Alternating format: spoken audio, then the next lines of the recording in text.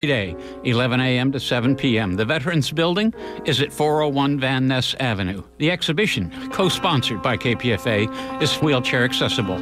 Find more information on the website mylimemorial.org.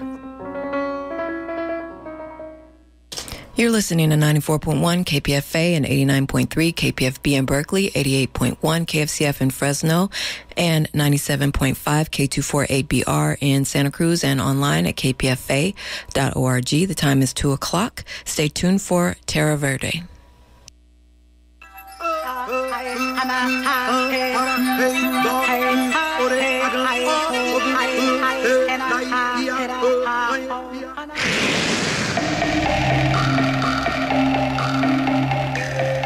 From the Amazon basin, from the magnificent redwoods of California to the icy majesty of the Arctic, life on Earth faces an unprecedented threat from careless development.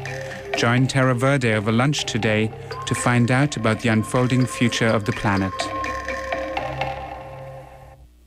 Howdy, and welcome to today's edition of Terra Verde.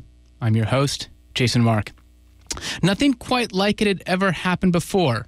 On Wednesday morning, the U.S. Federal District Court for Northern California played host to a 5-hour-long climate change science tutorial. Attorneys for San Francisco and Oakland and a lawyer for Chevron Oil, acting as a proxy of sorts for Big Oil, carefully detailed scientists' understanding of human-driven global warming. The climate science tutorial marked a major milestone. For the first time ever, some of the world's biggest carbon polluters were asked to explain to a U.S. court whether they accept the basic climate change science. The climate change science crash course was one of the first steps in an ambitious legal effort by some cities and counties to hold the major oil, gas, and coal companies liable for the damages from climate change-related weather disasters and the costs they're already paying to take care of things like rising sea levels and more frequent wildfires. 8 California cities, including San Francisco, Oakland, and Richmond, are suing the fossil fuel giants. At the beginning of this year, New York City filed a similar suit against the 5 biggest non-state-owned oil companies. So really, how big of a deal are these lawsuits? Do they have a chance of success? And what are the carbon polluters doing to try to avoid any legal accountability for climate change-related costs? Well, here to walk us through that issue and others is Michael Berger. He's the executive director of the Sabine Center for Climate Change Law at Columbia University Law School. Also with us is David Pine. He's a county supervisor in San Mateo County, and that's one of the California jurisdictions suing the oil companies. Michael and David, welcome to Terra Verde. Thank you. Thanks, Jason. Glad to have you both. David, let's start with you. So why did you and your colleagues on the San Mateo County Board of Supervisors, why did you all decide you had to file a lawsuit against the major oil companies and other fossil fuel corporations? San Mateo County is by many measures the most threatened county in the entire state of California to sea level rise. We have been very focused on this issue for a number of years to try to plan for the type of adaptation that we will have to implement in the light of the rising bay. And we felt that it was time to hold the fossil fuel producers accountable for contributing to global warming and for essentially causing, our county to have to invest billions of dollars to adapt. And I've read your complaint, but just walk the listeners through a little bit. I mean, what kind of costs are we talking about? I mean, we're talking about, roads and causeways, bridges that might be impacted by sea level rise, other infrastructures there that the county owns? Yes, San Mateo County has a bay shore where most of our residents and businesses and infrastructure is located. We have, literally billions of dollars of enterprise along the bay shore, and all of it is threatened by sea level rise. For those familiar with our county, when you go down 101, everything towards the east will be inundated without protective measures being put in place. The county has conducted an extensive sea level rise vulnerability assessment to look at different scenarios and the type of damage that would occur depending on the amount of sea level rise that takes place. So if we look out to 2100, where we see likely 3 feet of sea level rise, and combine that with a storm event and high tides, we estimate over $30 billion of damages. And this would include, again, residents, commercial enterprises, roads, stormwater plants. San Francisco Airport, of course, is in the Bay. It would be crippling for our county if we are not able to adapt to these rising sea levels. So essentially you're saying that your county is going to be on the hook for an estimated $30 billion in I guess, essentially, climate change retrofits, and that you want the oil and gas companies and coal companies to pay for some of that. Yeah, absolutely. They are the contributors to this problem, and they need to be held accountable and help fund these adaptation measures. Michael Berger, you're there at Columbia University Law School, obviously follow this stuff pretty closely. Is there been anything like this before? And if so, how have those past lawsuits, how have they fared in the courts? There have been a few lawsuits along these lines in the past. There was a lawsuit that was filed by the state of Connecticut and a number of other states and cities against the five largest utilities in the United States. And this was back in the mid-2000s when George W. Bush was in the White House. And that lawsuit eventually went all the way up to the Supreme Court. And the Supreme Court found that lawsuit had been what's called displaced by the Clean Air Act. The gist of that being that because Congress had given the Environmental Protection Authority, the agency, the authority to regulate greenhouse gas emissions, there was no room left for a federal public nuisance lawsuit against these companies. Around that same time, there was another lawsuit filed actually against fossil fuel companies, and this was a lawsuit that was filed by the native village of Kivalina in Alaska.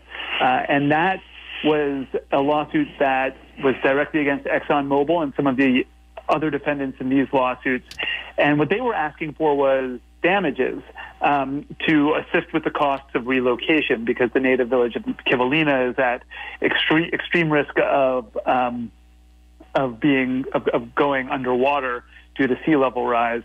And after the Supreme Court's decision, ultimately the Ninth Circuit Court of Appeals in San Francisco decided that lawsuit also couldn't proceed under this federal common law nuisance theory.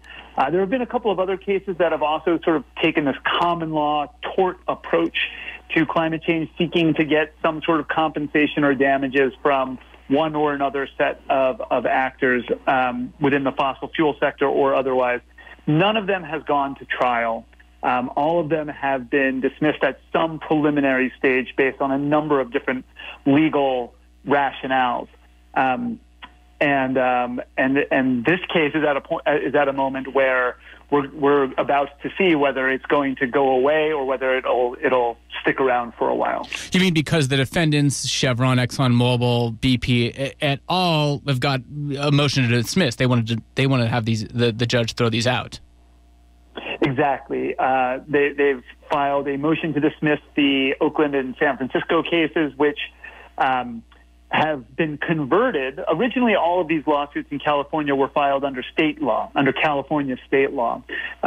And what the district court judge did in the San Francisco and Oakland cases was basically convert those claims into federal common law nuisance claims, which is kind of unusual, but puts the case in a certain posture. And so now there's a motion to dismiss pending there. In the other cases involving San Mateo County and others, a different judge found that similar claims could proceed under California state law and that they should go back to California state court. So those cases are in a slightly different position. One way or the other, I do expect to sort of see these motions to dismiss these cases moving forward relatively soon. David Pine, you're in addition to being a supervisor there in San Mateo County, my understanding is you're also an attorney. What makes you confident that your case will succeed where some of these others have not? Again, as Michael Berger was saying, got thrown out essentially because the Supreme Court said they were preempted by the Clean Air Act. Well, what's particularly distinctive about our case is that we are bringing state common law claims, and those have, not been litigated or precluded by some of the federal precedent. Now, I'm particularly optimistic because of the oil industry's long record of deceiving the public about the risks and damages that their products cause. As we point out in our complaint, it's really quite amazing when you look at the period between 1965 and 2015. That was 75% of the world's greenhouse gases were emitted. And in 1965, Lyndon Johnson's Scientific Advisory Committee reported that CO2 emissions would, by 2000, alter the climate. So we've known for a long time about the risks of these products, and the oil companies have known for a long time, and they systematically spent considerable resources to try to confuse the public about what was happening and what was happening to the planet's climate. They knew that climate was changing. They knew that fossil fuel production was causing it. And frankly, they lied about it and paid other people to lie about it and profited from it. So those sort of actions, combined with state common law claims, I think puts them, puts us in a good position to seek redress in the court. I'm glad you mentioned that LBJ factor. I think it's stunning to a lot of people to learn that, in fact, in the 1960s, and it got lost amid, the Vietnam War and other things like the historic civil rights movements. But in fact, in a State of the Union address, Lyndon Johnson warned about climate change, almost more than 50 years ago. It's kind of stunning. So yesterday's or the tutorial that occurred in the court earlier this week was very important. It was very important to hear the oil industry state that there's really no debate about climate science, because for a long time they were not willing to say that. And we'll come back to that point about what happened in the courthouse on Wednesday. I was there, but I want to bring it back to you, Michael Berger. So Supervisor Pine was saying that the oil companies knew and tried to mislead the public. But even if we accept that as a given, how are these complaints making the case and trying to connect climate change to these specific companies? It's one thing. I'm wondering if you could walk us through some of the science that we see in these lawsuits, trying to say actually we can track emissions, or we can track part of the emissions pie to these actors. We haven't quite seen how that's going to play out yet, but it is a really important question, and it's a problem that has sort of plagued these lawsuits in the past. The defense that the fossil fuel companies are raising now is a similar defense that they've raised in the past, both in court and in sort of public discourse when talking about this to the media and elsewhere, which is climate change is a global problem. It comes from everywhere on the planet, including fossil fuel emissions, but also including deforestation, land use degradation, and so forth and so on. And the sources are not just the producers of fossil fuels, but all of the users, which includes all of us. And you can see how that works as both a sort of general argument, we shouldn't be held to blame for something that everybody's responsible for, but it also is a particular legal argument, because what the plaintiffs have to show in order to ultimately win these cases is that these actors are both the actual cause of their harms and also the so-called legal cause or approximate cause, which ties together notions both of sort of a physical relationship but also more of a kind of legal and moral notion of blameworthiness. And they've argued that they are at the very beginning of a long chain of activities that ultimately lead to the combustion on a global scale, creating a global problem. And that is a real problem for plaintiffs to get over. In a generic sense, plaintiffs have succeeded in some cases where you're challenging government actors to do something that they haven't already done, and to get standing to sue in those instances. But we haven't yet had a court firmly say, because of that long chain of causation, one particular party can be held responsible. Now, in addition to that, here we have a specific issue of tracing specific emissions back to fossil fuel producers, who, as I just said, they're not the ones actually combusting the fuel. They're not the power plants. They're not the automobiles. They're not the large-scale industry. They're the ones pulling it out of the ground. And so even though there are emissions associated with that, those direct emissions are a small part of the problem, relatively speaking. So there are methodologies that a few scientists have developed to sort of trace a specific number of emissions back to fossil fuel companies based on the quantity of oil, gas, and coal they've put into the market. And those numbers wind up allocating 1%, 2%, 3% of global emissions to these individual companies. One test will be, if this gets that far, whether those methodologies stand up in court and are enough to prove that these companies should be held financially responsible.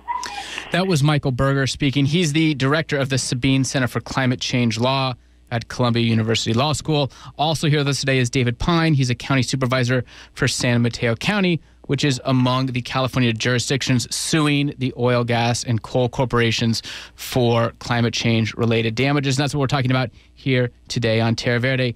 So, David, I want to bring it back to you. So, and that was for some of the folks who caught it, we were talking about it on the morning show here on KPFA yesterday.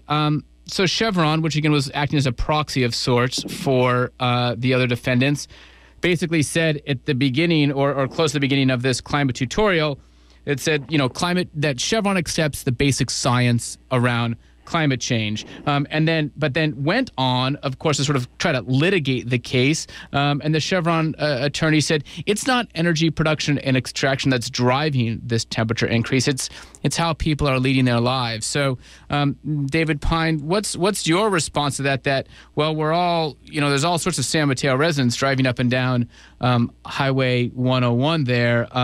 What makes these giant actors like Chevron and Exxon uniquely culpable? Well, I think the key point is that for decades they did not make the public or the consumers aware of the dangers of their products when they absolutely knew that consumption of fossil fuel would lead to global warming and rising sea levels. There are similar cases when we look back at tobacco litigation or the lead paint cases that did have parallels. So when, was it the fault of a homeowner to use the paint sold by the paint manufacturers in their homes? If homeowners had known about the risks of that paint, they might have done something different. If the oil companies were truthful decades ago, I think we would be in a very different place now. I think the demand for alternative energy would have come on the scene decades sooner. I think public policy would have evolved in tremendously different ways. So the fossil fuel companies basically facilitated this use of their product by failing to disclose the risks entailed. And that lead paint, again, I'm not an attorney, but that lead paint analogy does seem to be sort of what is being echoed in some of these lawsuits. Actually, the opening line of the New York City complaint reads, "This lawsuit is based upon the fundamental principle that a corporation that makes a product causing severe harm when used exactly as intended should shoulder the cost of abating that harm." But Michael Berger, I want to come back to you about this big tobacco analogy that everybody loves to use. There in New York City, when Mayor Bill de Blasio announced the New York City lawsuit against the 5 biggest non-state-owned oil companies, I mean, he very clearly mentioned big tobacco and in fact put big tobacco and big oil in the same sentence. Do you think that holds up? Do you think that there are accurate parallels there? Absolutely. I mean, in the sense that David was talking about, there's a clear analogy to a long history of smoke screens, obfuscation, seeking intentionally to blur the public's understanding about the nature of the risk that the product presents. And in that sense, the analogy is very clear. And the fact of that knowledge is relevant, both, I think, in terms of the sort of moral imperative of placing blame, but also in a legal sense, in attributing sort of responsibility and knowledge to the industry. But it's also quite clearly different, right? For the same reasons that I was talking about before. With a cigarette, you have a very short chain of causation from the company that manufactures and markets and sells the product to single consumers who consume it and get cancer as a result. It's a very direct relationship. Here in the climate change context, the science is much different. There are far more actors, and in this particular instance, you have a lot of intervening actors in between BP, Chevron, ExxonMobil, and so forth and so on, and the actual combustion of the fuels.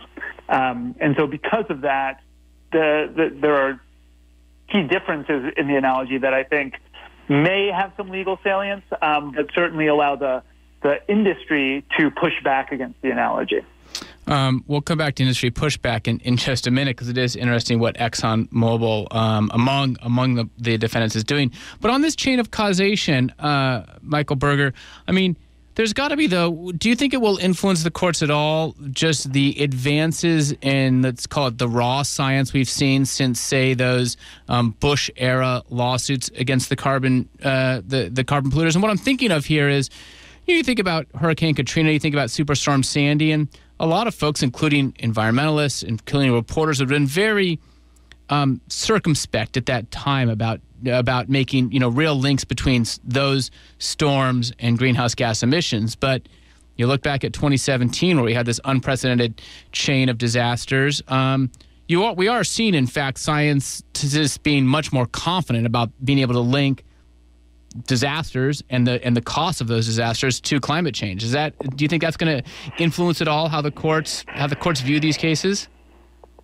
I think that the science is at different points for different types of impacts, and it's at different points when you're talking about understanding the general increased risk of certain types of events and the ability to articulate to attribute a specific event to climate change. So I think that what you're saying is absolutely right. The science has advanced significantly in the last 10 years, and there's no doubt that extreme storms, the 2017 hurricane season, the California wildfires, all of these quite clearly have some connection to climate change. The methodology is available to scientists to pinpoint the relationship between a particular hurricane or a particular wildfire. Those methodologies are at different stages and may or may not ultimately prove persuasive to a court at this point in time. But certainly the general notion that we know that there's increased intensity, increased frequency of these sorts of extreme events, and that's a result of climate change is 100% clear. Saying that this particular fire was because of climate change and that these particular damages that resulted from the fire should be blamed on climate change raises a different set of issues. Sure. And if I could add, yes, please, David. I think the science has certainly come a long way in its ability to attribute, specific carbon emissions to specific producers. In our complaint, we detail how these named plaintiffs are responsible for approximately 20% of the total CO2 emission during the 50-year period between 1965 and 2015. So the sophistication of the analysis is really been enhanced in recent years. Sure, it's easier than ever before to detect the signal among all the noise. One of you were talking about a pushback from the industry. Let's talk about actual legal pushback. So just around the same time that New York City lawsuit was filed, one of the major plaintiffs, ExxonMobil, filed a petition in Texas state court claiming that some of these California cases are, quote-unquote, a conspiracy, and that they infringe or possibly violate the company's constitutionally protected right to free speech. Michael, I'm wondering how you would characterize that legal maneuver, that sort of, I guess, kind of counterattack by ExxonMobil. Well, it seems to me to be without any foundation in law. The idea that cities are conspiring to exercise their ability to file lawsuits based on plausible legal claims is nonsense. And so I don't think that the claims really have any kind of legal merit, and they're consistent with a long history of sort of what are called slap suits, lawsuits that are intended to intimidate protesters and intimidate environmental groups and intimidate local governments and dissuade them from pursuing litigation or their advocacy efforts. And David, what was your reaction when you heard that possibly you and your colleagues there on the San Mateo County Board of Supervisors might be subpoenaed by ExxonMobil over these cases? Well, in this counterattack by the industry, in fact, our county council was named as a defendant. Our county manager was named as a defendant. The Board of Supervisors was not. I suppose that could happen someday. And so it's preposterous, and I think it just points out that the oil industry is ready to use scorched earth tactics in their defense of this case. Presumably, they think that it will deter others from bringing such cases. I suspect that many more cities and counties around the nation will bring similar litigation, and ultimately, doesn't speak well for their industry to bring frivolous claims of this kind. We've got just about a minute left. Michael Berger, do you think that's right? Do you expect similar lawsuits? And one other question for you in our last minute here. What are the next steps here, say over the next couple of months? So I think the next steps here are in the San Francisco and Oakland case, we're going to have this motion to dismiss litigated in one way or another. And so within the next 6 months or so, I think we should expect to see a decision on whether those cases are going to proceed. The other cases are a bit of a trickier procedural moment, so the timeline there is a little less clear to me. In terms of other cities or counties jumping in, filing copycat suits in other cities or states, that could well happen. I would expect that many are waiting to see what happens on these first motions to dismiss in the Oakland, San Francisco cases, and also the one filed in New York City. Well, I want to thank you both for taking the time to join us today. Again, you've been listening to Michael Berger from the Columbia University Law School, and then David Pine, a county supervisor there in San Mateo County, which is one of 8 California jurisdictions suing the oil, coal, and gas companies for climate change-related damages. That's all the time we've got for today's show. Thanks to engineer Janine Eder. This show and others are available online all the time at kpfa.org for your convenience. Have a great weekend. You were listening to Terra Verde on KPFA and KPFB in Berkeley and KFCF in Fresno.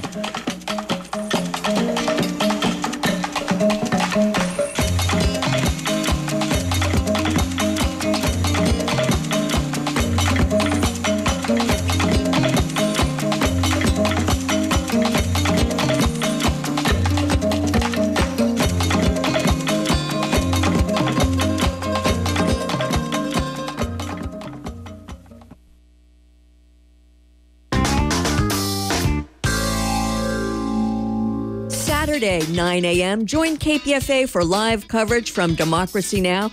Of the March for Our Lives. The protest by student activists is calling out the NRA and powerful lawmakers and demanding an end to gun violence. Politicians who sit in their gilded House and Senate seats funded by the NRA telling us nothing could have ever been done to prevent this. We call BS. 9 a.m. to noon Saturday on KPFA 94.1 and